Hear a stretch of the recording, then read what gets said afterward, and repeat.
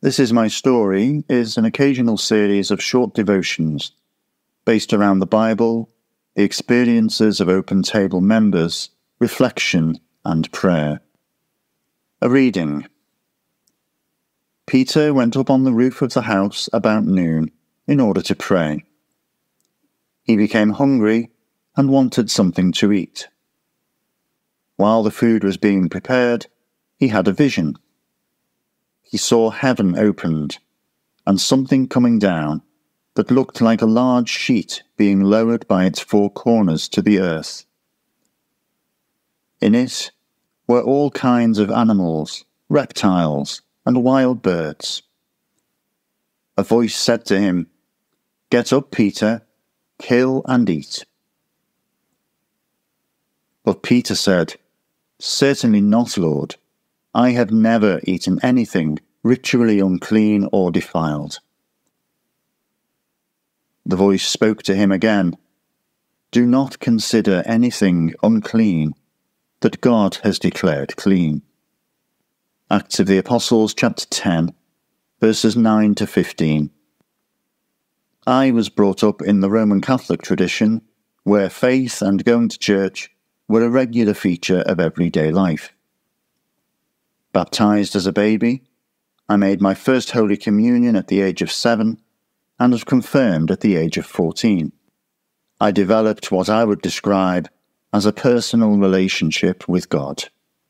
At the same time, I had a strong sense that that relationship was dependent and conditional on me offering myself in service in some way.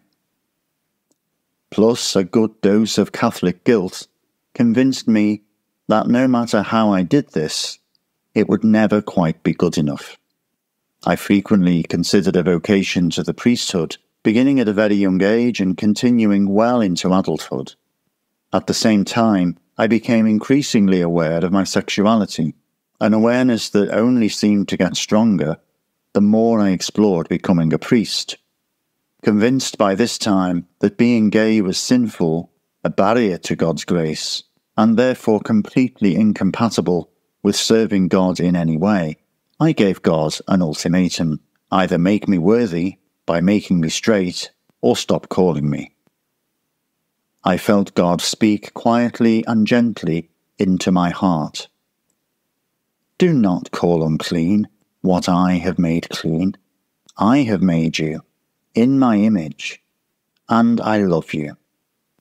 When I looked up and read Acts chapter 10, I reflected on its meaning. God showed me that my sexuality, far from being sinful, is in fact God's gift. It is God's calling to me to discover who I truly am. The only sin had been to try to change or reject the way God had made me.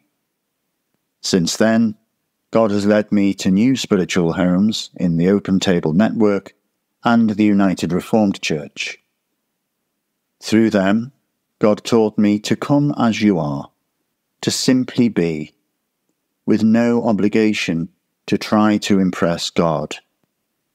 We are more than enough, just as we are. Reflect for a moment. Are you still trying to convince yourself or God that you're worthy of God's love?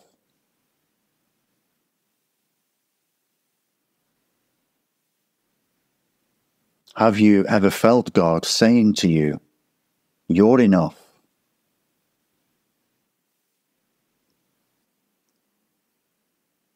Could you ever imagine God whispering to you, "You're my precious child.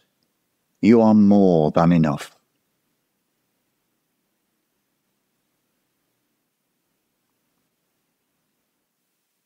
A prayer.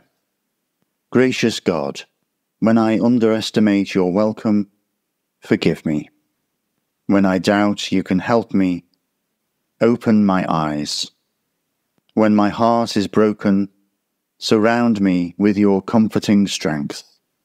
In all I am and all I do, may your graciousness be displayed. Amen. Richard Bibby-Brooke is a member of Open Table Wirral where he volunteers as part of the music team.